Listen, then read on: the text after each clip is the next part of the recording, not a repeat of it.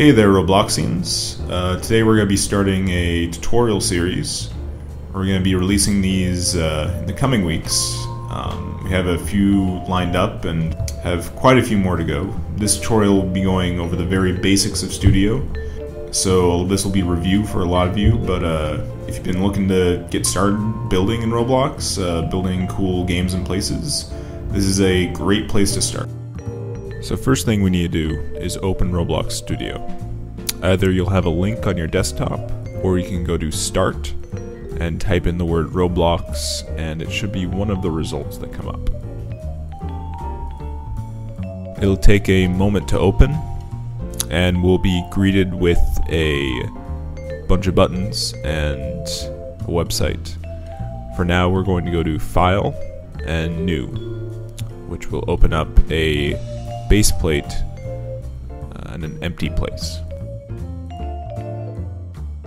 By clicking on the 3D view, we can control it just like any other Roblox game, with WASD, the arrow keys, and by right-clicking to move the camera.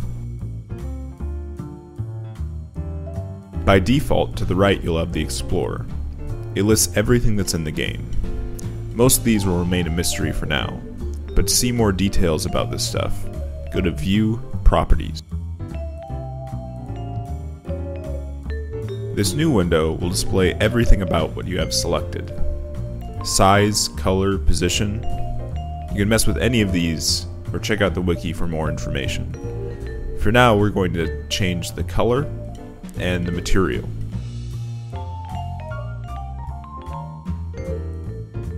And now, to see what it looks like in game, we'll go to Tools, Test, Play Solo, and wait for a second, and then we'll be in game. It's not much, but it's something that you made. Now to make this a little bit more interesting, we'll go back to our editor and select View, Basic Objects. A new panel should open up to the left. In this new panel, you can see everything that can be inserted into what you have selected in the Explorer.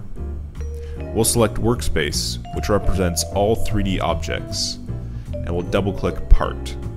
A new part should be visible in front of the camera. We can copy and paste this part to make a few more objects to work with.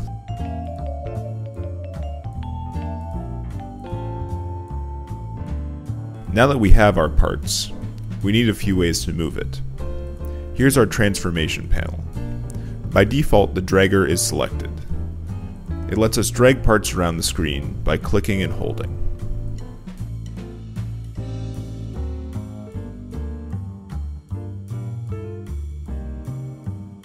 We also have the translate tool, which lets us move the parts in 3 directions, X, Y, and Z.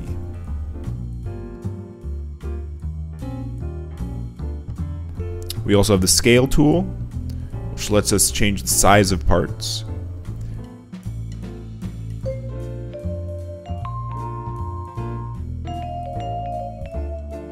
And rotate, which lets us rotate them.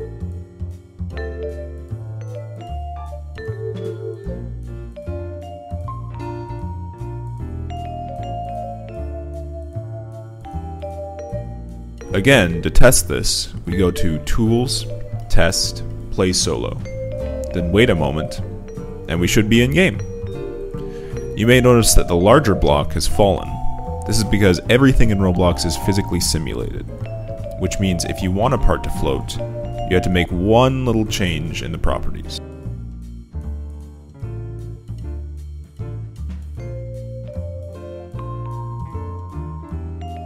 Now we'll go back to our editor and select our large part and scroll down the properties until we see anchored.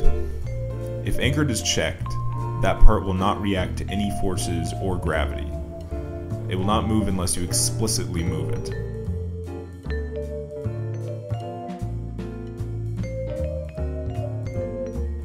While we're here, we'll also make a few copies and test the Can Collide property.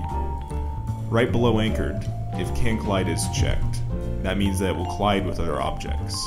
If it's not checked, that means that you can walk through it and other parts can pass through this part as if it wasn't even there. essentially only its visual representation is in the game.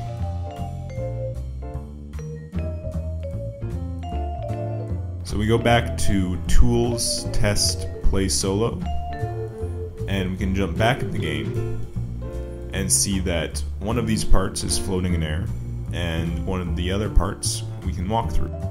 Often in building, precision is very important. So we're going to look at one more tool, the magnet tools, which will let you lock the part's movement into a grid. So if you select the one magnet here, you will lock the motion of these parts into one stud increments. So we'll move one stud at a time, back and forth, or drag on a one stud grid. If we select half a stud, then it will move at half a stud grid. And then if we select the X, it will move freely with no grid. This also works for rotation and all the other tools. The last button we'll look at today is the collision check button. When this button is checked, it will keep parts from intersecting each other, so you can't have them overlapping in the editor. If you uncheck this button, you can have parts intersect each other in the editor and anchor them so they don't move. This is really useful for building complex things like signposts or buildings, anything where you need odd shapes. You can use parts intersecting to get that effect. And that's it. That's all you really know to start making a really cool place in Roblox. And you can message me, Fusroblox, if you have any questions or any topics for us to make tutorials about. And yeah, I hope you guys enjoyed and you can make some cool stuff. Thanks for watching.